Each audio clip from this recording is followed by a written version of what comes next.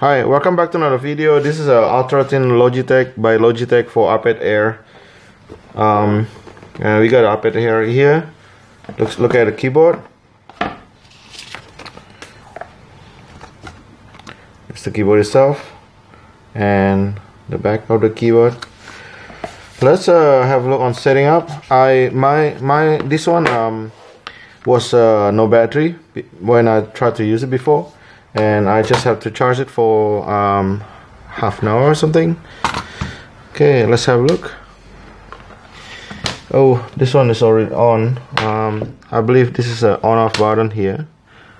See the blue light there? Now it's off. Okay, first thing you just have to turn on first, that way, and then you put it down. This one has to be removed, and then you sit here. See that like that, and then you click on Bluetooth there.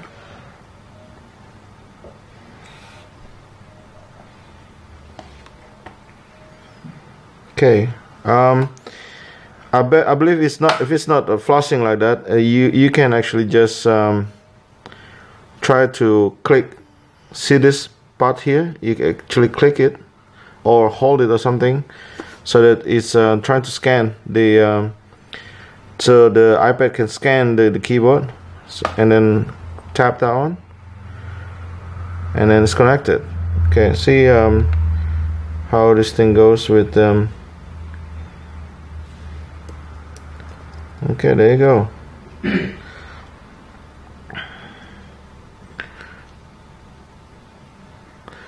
Jay, can I have your phone? Huh? Can I have your phone? Okay, let's try on different device.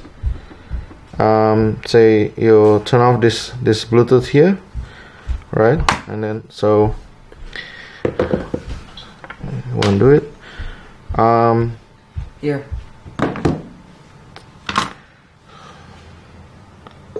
Try setting up there on the Galaxy Note 3.